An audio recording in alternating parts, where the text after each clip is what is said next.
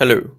Today I will show you a visualization of the Monte Carlo Tree Search algorithm, or MCTS for short, in a Tic-Tac-Toe environment. This visualization can be accessed through any web browser, and the link to it will be in the description down below.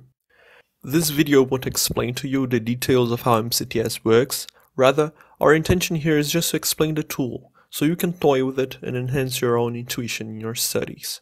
The tool itself is pretty intuitive, so I suggest you take a stab at it and check this video only if you encounter any problems.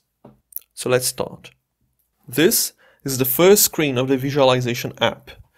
Your first decision is to choose who will make the opening move, the human or the machine. Here, we'll start with the human, us. Then, you must make your play. I'll make it here, for example. After making your play, this menu will appear. Here, you can select the behavior of the machine. In particular, the machine can make a random play or a Monte Carlo Tree Search play. If you select the latter, you can also control how many iterations the algorithm will execute. The purpose of these settings is to allow the user to compare the MCTS behavior in different situations. For example, a low number of iterations normally corresponds to worse plays. The default is 1000, so we'll choose it. It's good enough for Tic-Tac-Toe. Having made your play, now it's the machine's turn. Finally, let's visualize how the MCTS works. This central area displays the game tree, which currently only has one node. We'll see how it evolves over time.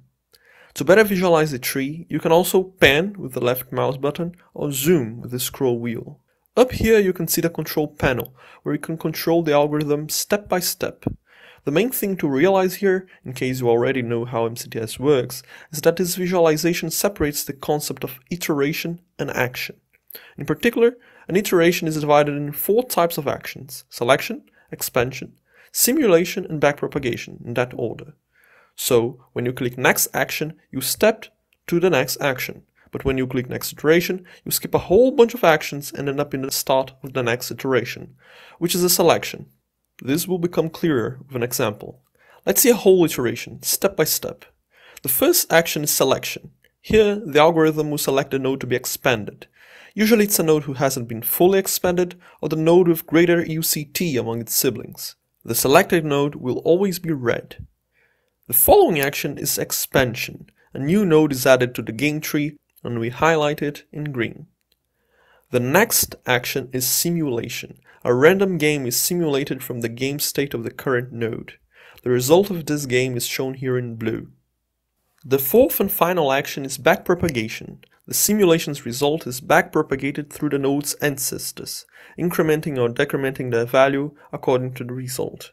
In our implementation, a victory is worth 1 point, a loss is worth -1, and a draw is worth 0. Notice how the backpropagation is discretized over many actions, one for each ancestor. We designed it like this so you can really see it step by step, like you would do manually. Backpropagation is the last action, so next action actually starts the next iteration. We can see that the algorithm does a selection, then an expansion, then a simulation, and so on and so forth, exactly as we'd imagine. Note that if we click on next iteration, it skips the current iteration, like we said. It automatically goes to the next selection. Look at the action counter and you notice how it skips many actions.